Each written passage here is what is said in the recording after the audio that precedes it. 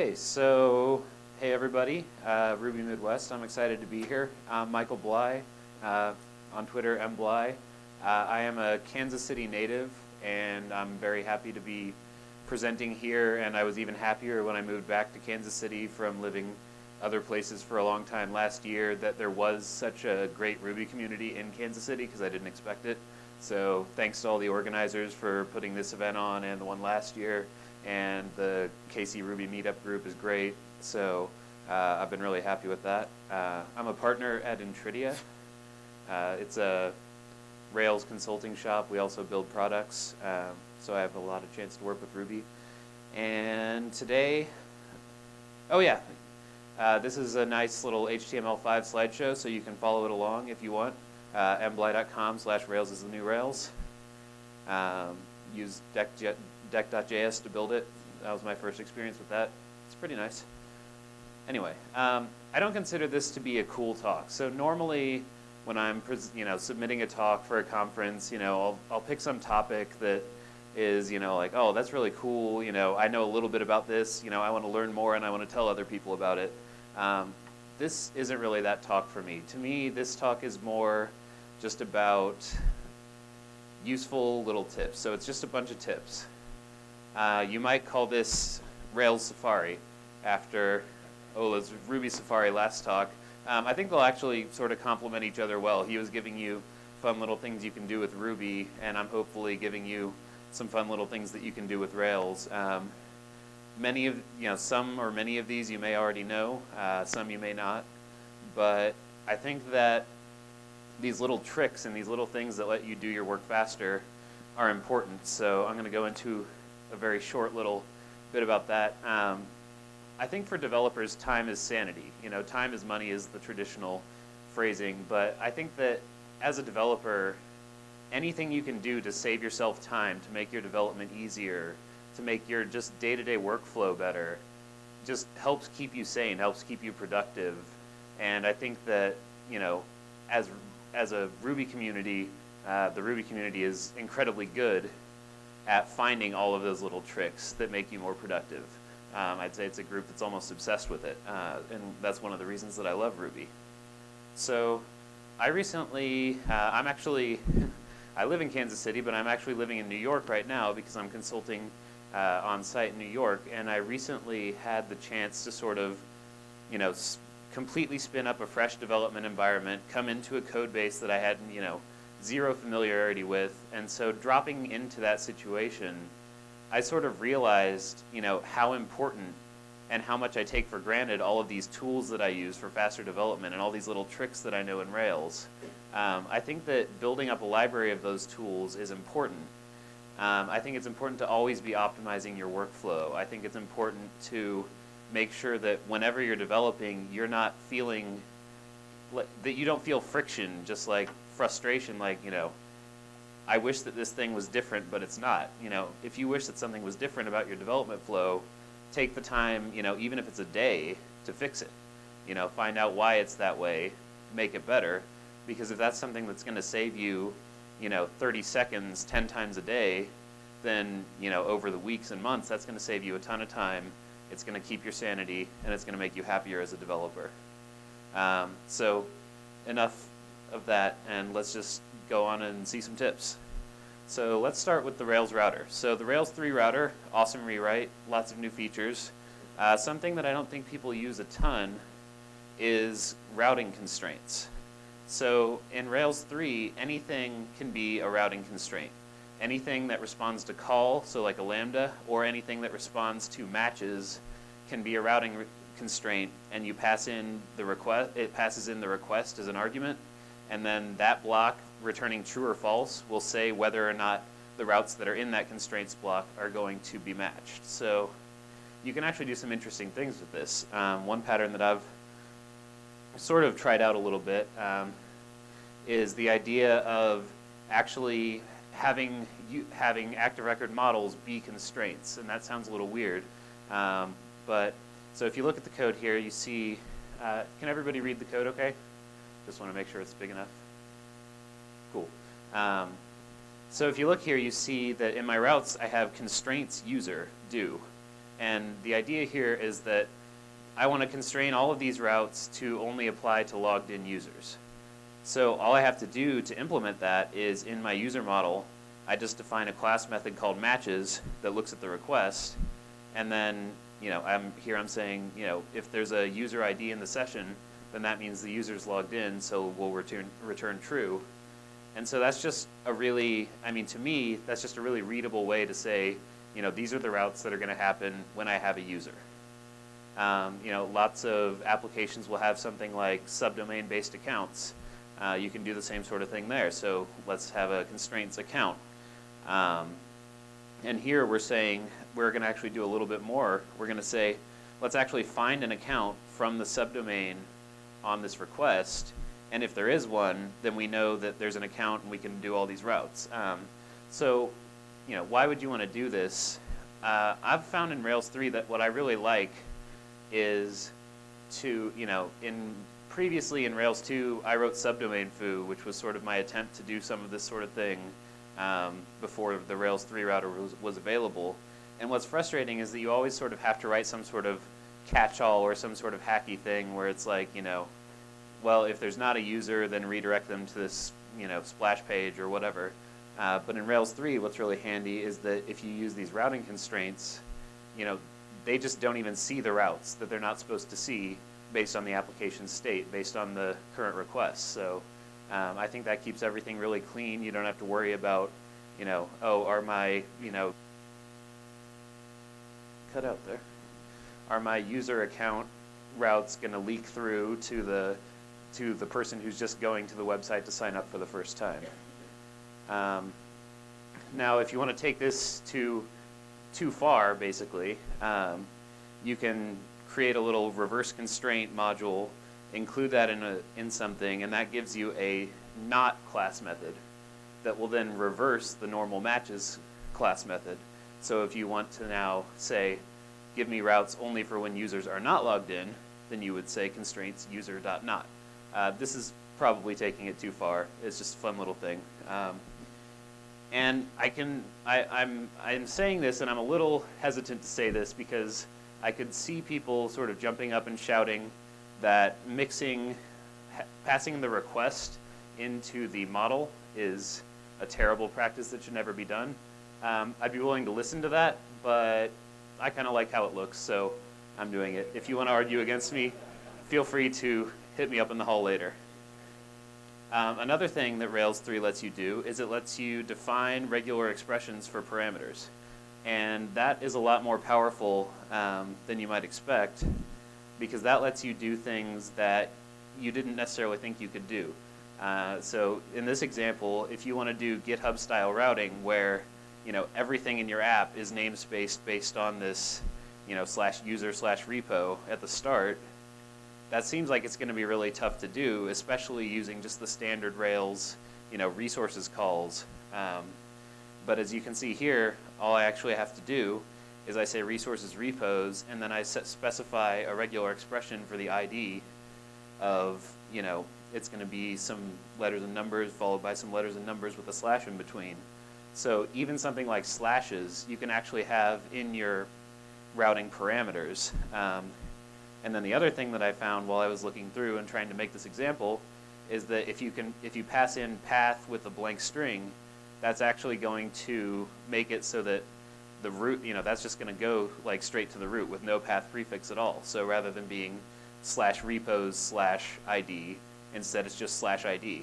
So you still get to use all of the nice RESTful resources DSL that you like in Rails, but you can specify these powerful constraints.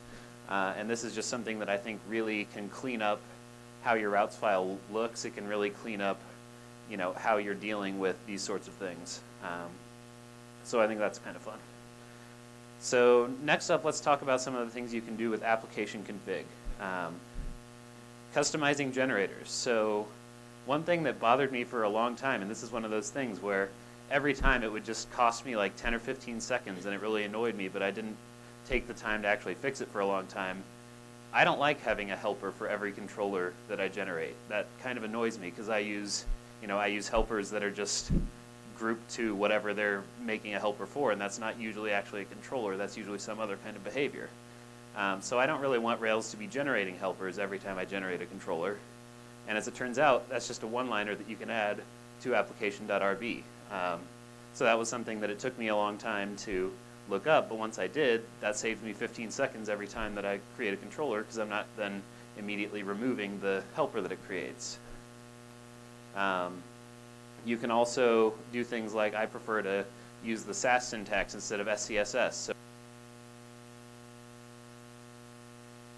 hello? Okay.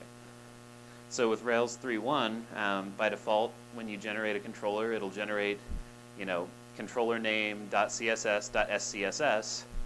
But actually, if you prefer to use the Sass syntax, that's also just a one-liner in your config application.rb. And so I guess sort of, these are one-liners. They're not that hard to find. If you Google for it, it's, going to be a Stack Overflow post somewhere in the first page. But I guess the thing that I'm trying to get across is that you should try to find these things. Anytime that you have pain, anytime that you're annoyed with how your development is going, you should try to find something that makes that pain go away. So let's move on and talk about some of the things you can do with Active Record. Migration shortcuts, most people probably know these. When you're creating a table with Active Record migrations, rather than doing t.integer, user ID, you can instead do t.belongs to user, and that will create the user ID field as an integer, but it will also create an index automatically for that. You can also do polymorphic that'll automatically create, in this case, a commentable ID and a commentable type field, and also index based on that. So, that's just a handy thing that it makes your migration match your model a little better, and it makes things just go a little faster, and that's what this is all about. Also, when you're generating a model or you're generating a migration, you can use shortcuts. So if you pass arguments after Rails gmodel comment, for example here, you can pass the column name and then the type that you want it to be, and you can even do those belongs tos and things like that I just talked about. So when that generates the migration, that's going to automatically generate it with the t.text body and then t.belongs to user. And something that I actually don't understand how it works, but it does, is if you're generating just a migration and you say Rails G migration add spam to comments with this same column name colon type argument, that will actually create the proper add column call on the correct table. And I'm assuming that does some sort of introspection on what you're calling the migration. I just wanted to point that out because if anyone knows how that works or why it works, I'm interested. So mass assignment roles. This is something new in Rails 3.1 that I think is a great idea. So normally, everyone's used to using adder protected or adder accessible to, define what is mass access, what can I set safely on this model. Rails 3.1 adds the concept of roles for that. So what you can do is if you say, adder protected something, that's actually saying that this is protected for the default role. And in an update method, if I call user.update attributes, params user, like you might do, that's not going to update the verified column. It's just going to ignore it in that call. But then let's say that you have some kind of admin controller and you're wanting to do the same thing. If you pass in a second argument that is an as, and then you give it a role, and that's an arbitrary symbol, then that's going to let you override that default scope, and that's actually going to let you set verified. So that's something that I think that I've, a number of times, I'll create some admin controller, and it'll be like, rather than doing update attributes, you'll do like attributes equals, and then you'll have to manually run through and set the fields that you want the admin to be able to override. So this is just a lot cleaner way to do it, and I love that that's baked into Rails 3.1. Touching. So when you have associations, you can specify, when you have belongs to associations, you can specify touch true. And what that does is anytime the model is saved, it will automatically update the updated at key, or the updated at column on the association. This is just a direct SQL call. It doesn't run any callbacks on the parent model or anything like that. But something that's useful for is if you're using timestamp-based caching in your application, then that allows you to sort of bubble everything up from the lowest level all the way to the top level. So anytime, let's say I have a post with a bunch of comments, and those comments, have replies, I can have reply bubble up to comment, bubble up to post, and then bubble up to, say, a section of a blog. And so all the way up that chain, that updated at changes. So that means that if you're using like a timestamp-based cache key, then that'll change all the way up when you go forward. So that's just a little thing that, again, adds convenience and can sort of automatically do something that might be.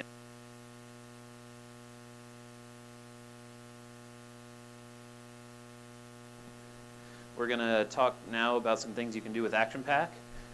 This is another new feature for Rails 3.1, super fast HTTP basic. So the most common case that I can think of for this is, I'm building an application, I'm not ready to show it to the public, so I just want to site-wide have an HTTP basic that has a password so that the developers can log in and see what's going on. So all you have to do now is HTTP basic authenticate with and specify a name and a password. And here I'm assuming you're deploying to something like Heroku where you can set that in the environment. So all you have to do is that, and that automatically, whoops, oh, I just lost my place. Hooray for gestures.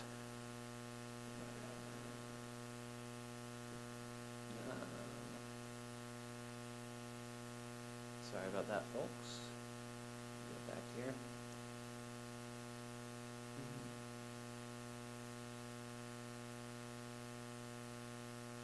Aren't CSS transitions great?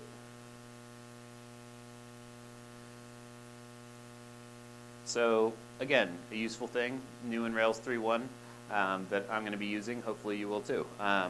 HTML data tags, also new in Rails 3.1. So anytime you use the content tag, which actually bubbles up to a lot of things in Rails, that'll bubble up to, link to, and all of your different tag helpers, you can specify a data. So this would be the same place that you're specifying like class or ID or other HTML attributes. But you can specify data, which can actually be a hash. And then that hash will automatically set the HTML5 data-key attributes. So, for instance, if I want to be representing like one of my models, then I can do a content tag, and I can specify some keys that I want to include from the model, and then just automatically have those all set on the data tag so that I can do something with them in JavaScript once the page loads. Excuse me. Oh, that's editable. Who knew? Actions as rack endpoints. This is something that I haven't found a lot of occasion other than writing omniauth.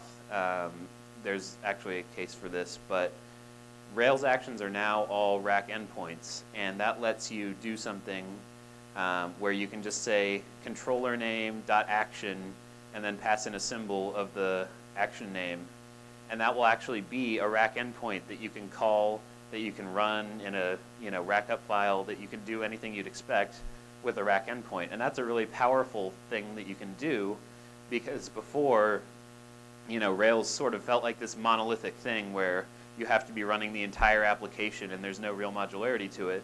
But now that you can do this, for instance, if you have a middleware and that middleware has options that you can pass on that are supposed to be rack endpoints, you don't have to write a custom endpoint. You can just say, well, I just want that to be my controller. So, if there's like an error if there's like an error that it's expecting to be able to have have passed a rack middleware to, or a rack endpoint to, you can just say errors controller.actionShow, and that works how you'd expect it to. Capturing output in helpers. So this changed in Rails 3. It's something that I've experimented a lot with because I like sort of defining almost a view DSL while I'm building Rails apps, so that everything's done in a consistent way. So if I have a consistent UI pattern that's repeated, You know, if it's something simple, sometimes I won't like make a partial that then you pass a bunch of locals into. Instead, I'll just make it a block helper that lets you sort of declaratively say what kind of content you're building, and it almost brings the semantics of your views to another level. So here the example, I'm just creating a shout helper, and this is probably something you would never want to do, but all it does is, you know, in my view, if I say shout do, and then I have, you know, whatever content there, I can capture that content using this with output buffer method, call through, and then I'm just going to upcase everything and return it. So that'll make everything that comes in this block upcased before it's rendered. So that's a, you know, obviously a fictional example, but there are real use cases where you'd want to do that. One example is if you're creating something where you have a common UI like a tab set, and you want to be able to say like, you know, tab set do, and then inside that you want to say tab do, tab do, tab do, and that builds a UI in a consistent way. You can use this to capture that output to then be able to manipulate it, modify it, you know, wrap things around it, and generally control it better. Bonus tips. So that goes through sort of all of the general Rails stuff. Earlier I actually used an example of this, active support concern. So, excuse me. Active support concern is basically a little helper for writing modules that lets you do the pattern that most people are used to in a more succinct way. So what you know traditionally was the way you do it is you would define on your module a self.included that gets called when the module is included and passes in the class that's including it.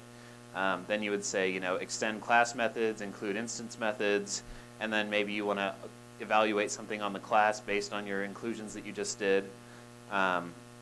So, you know, that's how it was. And then starting in Rails 3, active support concern is sort of just a standard API for that, where you just, in your module, you say extend active support concern. It will automatically pick up a class methods or an instance methods module that are in that and include them the way you'd expect. And you also get some callback hooks, so you can just say included do, and then this is running a class eval when the module's included, so you can automatically have some callback actions and things like that. A personal asset gem. So this is something that I haven't actually taken the time to build for myself, but I really want to, because one of the biggest pain points that another pain point that I have is every time I'm building an app and I just have a bunch of little JavaScript libraries that I reuse a bunch of times, and then every single time I'm building an app, you know, I have to download them again and put them in the directory and all of that. The asset pipeline gives us powerful ways to treat JavaScript as a first-class citizen in Rails. So between that and Rails engines, you can actually just create sort of your own directory of like, here's all the JavaScripts that I use on a regular basis. And then you can just drop that gem into your application and use it. So this is just, you know, basically how you can set up a gem really quickly. If you have bundler installed, you can just say bundle gem and then specify a name. That'll generate, that'll generate a folder that has a lib directory, a gem spec, all the stuff that you need for a gem. Then you'd want to add a dependency for Rails. And in the lib file that it creates by default, you would just define a Rails engine. And anytime you define a Rails engine, even if it's an empty class, that tells Rails, this gem is a Rails engine, which means that I should look in the app directory and the vendor directory for things that I can include in the application. So now you can just drop all of your favorite JavaScript into vendor/assets/JavaScripts, and then just, you know, drop it in there, drop modernizer in there. If you're using slider.js, drop that in there. And then in any project, all you have to do is add your new gem that you pushed up to GitHub into the repository, and then in your app assets, in any of your app assets files, you can just require them as if you had just dropped them into your project yourself. You know, so you do this one time, you build this nice library of JavaScripts that you're going to use, you know, most of the time, and then from there on you just pull the gem and you require it, and you've got everything you need. Standard library timeouts. So there are some times when you might be making a call to an external service. Sometimes you may not be able to control the timeout on that. If you're using someone else's library, they don't have that kind of support. You can pretty much override that in Ruby 1.9.2 by just using the built-in timeout library. So you just require timeout, and then you say, timeout in the number of seconds, and then you call a block. So if this block takes any longer than 5 seconds to execute, it's going to raise out a timeout error. And then from there you can just say, well, whatever external service you're trying to call is taking too long, so we're just going to break out of that. So that keeps you in control of your code, even if you're using libraries that may not give you the ability to do that kind of timeout. And the last thing, and I actually added this while Ola was giving his talk because it reminded me of something that I do actually quite a bit, but he was talking about how useful enumerators are, and one of the fun little enumerators that active support gives you is do a number dot times, and that'll give you an iterator that'll go through 5 times if you do 5 dot times, and that's usually used with something like each, where it's 5 dot times do, and then that just iterates through. But you can actually do some other interesting things with it. So I recently needed to do something that was generating sort of fake paragraphs of text, and I know that there are gems out there to do this, but for various reasons I needed to have like my own word set and stuff like that. So here we have a method that just defines a random word. So you would just have an array that's a bunch of words here. And this is another little trick that's useful. If you need a random element of an array, you can just say sort by rand.first. I can't tell you if that's performant, but it works. And then to generate a random sentence, and this is using another one of Ola's tricks where I'm executing some arbitrary Ruby in the default initializer to make it the length between 5 and 13 words by default. So you can actually say number.times, and then you can call any of the enumerable methods.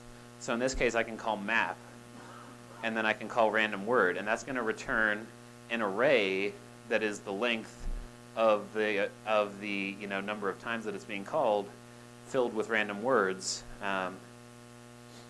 And so from there, I can just capitalize the first word, join them together with spaces, and add a period, and I've generated a random sentence. So that's all of the little tricks that I have. And I'll take questions, but I'd also like to take comments in the forms of, what are the little tricks that you have, that you use, that you think make your life easier, that everyone might not know about. So questions or awesome tricks that you can do. I'm open. Yeah.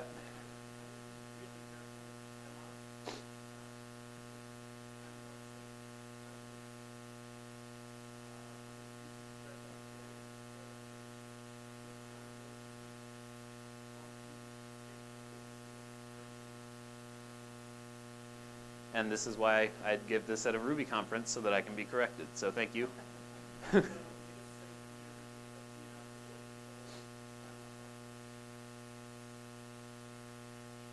So if you're using JRuby, this is a great practice. And if you're using MRI, yeah, there you go. So if you're using MRI, you're not using threads, and if you're using JRuby, it's safe. So you're good to go. Anybody else? Yeah.